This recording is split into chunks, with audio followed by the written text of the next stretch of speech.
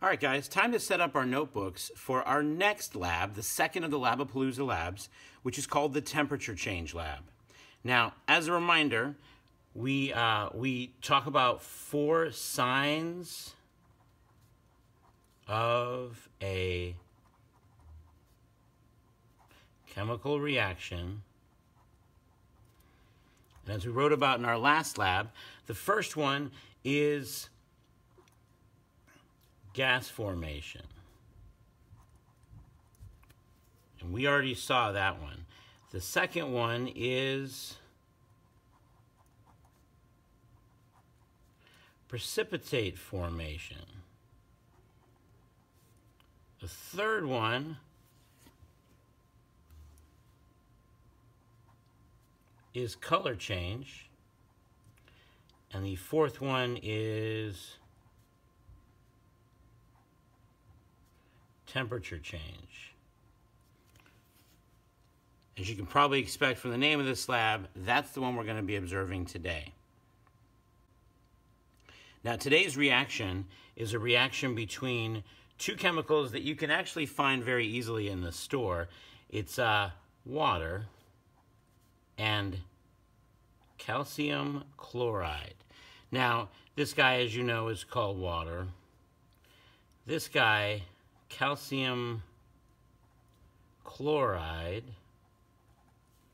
is also goes by the brand name DampRid because it absorbs water or humidity out of the atmosphere. Some people keep it in their basements because the white crystals absorb humidity and keep things from getting all wrinkly and messed up. When these guys react together, what they create is a little bit of hydrochloric acid plus some calcium oxide, and they release heat. So that makes this reaction an exothermic reaction. Exo means out, and thermic means heat. That means that the heat that's stored in these chemicals gets released, causing the area around it to warm up. The opposite of exothermic is endothermic. Endothermic reactions pull in heat from the area around it, causing the environment to cool down. And actually, the reaction that we did previously, baking soda and vinegar, is endothermic. It causes the water to cool off. But today we're going to be focused on the exothermic reaction of calcium chloride and water. So we're going to start, as we always do, with the question: how do we maximize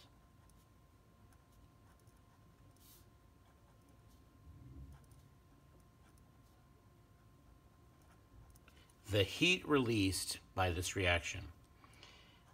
Your hypothesis, as always, will be what you guess the answer to the question is. So I want you, between now and the beginning of the lab, to come up with an idea for how you think we might get the most heat possible out of this reaction. Now, it would be a good idea to wait until you see the demonstration of the lab, which follows this video, so that you know what's going to happen in the lab and have a better idea for what happens next. As with the last lab, we're going to have methods and materials. We're going to start with the materials. You're going to write down the materials that are used during the lab, and then comes the methods. You're going to write down the steps that you follow to complete the lab. And then it's time for the data table. Now, in this data table, you're going to write down the amount of water, the amount of calcium chloride. You're going to write the starting temp,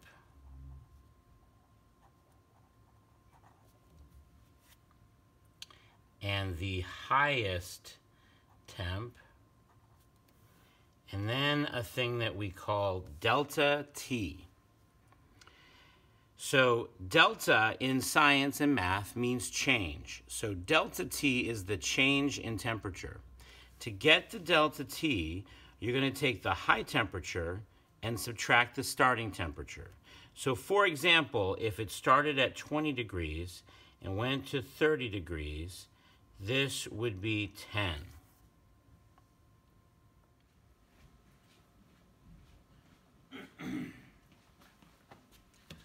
All right, guys, it is now time for our second lab of Labapalooza.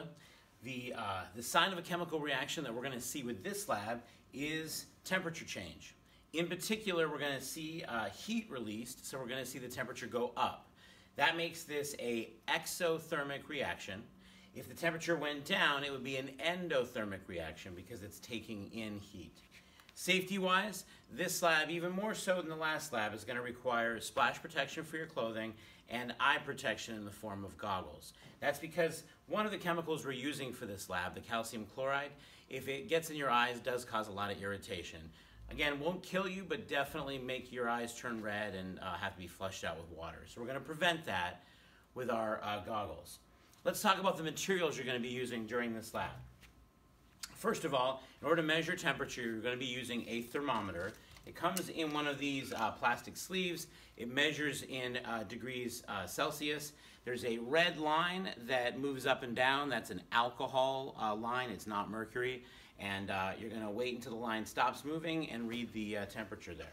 So, thermometer, that's your first supply. The second material you're going to need is a small graduated cylinder. We're going to use this to have the reaction take place with the thermometer inside so it can measure the temperature change. Third is calcium chloride, which is a white flaky powder that you're going to get a limited amount of, but you can run as many trials as you can with the time and supplies that you are given. So that's calcium chloride. Third, you're going to get a small graduated cylinder, a tiny one, that's going to be used to measure your water. Now, getting water into here and having it not splash over is a little challenging. So to help you with that, you're going to get a spray bottle full of water. This allows you to measure the amount exactly. Now, there's going to be a temptation to squeeze this bottle and spray other people. As you probably can predict, that's going to get you in a lot of trouble. Not just trouble in the form of losing points for your team or having to sit out the lab, but you will lose health points in Classcraft, and you'll be barred from all the remaining labs in Labapalooza. You'll still have to write a lab report, you just won't get to do the labs. So don't use a spray bottle to spray people, only to squeeze water into the tiny graduated cylinder. So again, thermometer, small graduated cylinder, calcium chloride, tiny graduated cylinder, and spray bottle.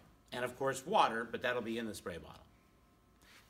Now for this lab, you're also going to need a electronic balance or scale, which will be used to weigh your calcium chloride, and you'll need a weigh pan, W-E-I-G-H pan. That's how you're going to measure the amount of calcium chloride that you use, is by weighing it. So let's walk through how this lab works. So the first thing you're going to do, as with the last lab, is decide how much calcium chloride you want to use. You're going to zero out the scale. You're going to add in your calcium chloride. You're going to write down the weight of the calcium chloride. And you're going to add it to the small graduated cylinder carefully. Now, calcium chloride attracts and reacts with water. That's why we're using it for this lab. But that means it can sometimes get a little sticky just from the humidity in the air. Next, you're going to decide how much water you want to use. And you're going to add that much water to the graduated cylinder, and you're going to want to measure it exactly. Now, to do the reaction, you start with the thermometer in the big graduated cylinder, then you add the water in, and you want to stir and read the temperature. Stir and read the temperature. You'll feel the bottom of the graduated cylinder get warm where the reaction is taking place. Your job is to write down the temperature that it started at and then the temperature that it gets to, the maximum temperature, the highest temperature. And then you're going to calculate delta T by subtracting those two. Now for cleanup, you take out your thermometer, you take this graduated cylinder and you pour it down the drain. And use plenty of water to rinse the calcium chloride down the drain. Tap out any excess water, and then repeat the experiment until you run out of time or until you run out of calcium chloride. So guys, there it is. Before tomorrow's lab, make sure you have set up the lab in your notebook, including the notes, the question, the hypothesis, the materials and methods in the data section. Make sure you have filled in your hypothesis. Write down your answer to what you predict will happen. And then write down the materials using the list that was on the screen a few minutes ago. Make sure you bring all of this to class tomorrow, otherwise you will not be able to participate in the lab. You'll have to watch it and write about it without getting to do it.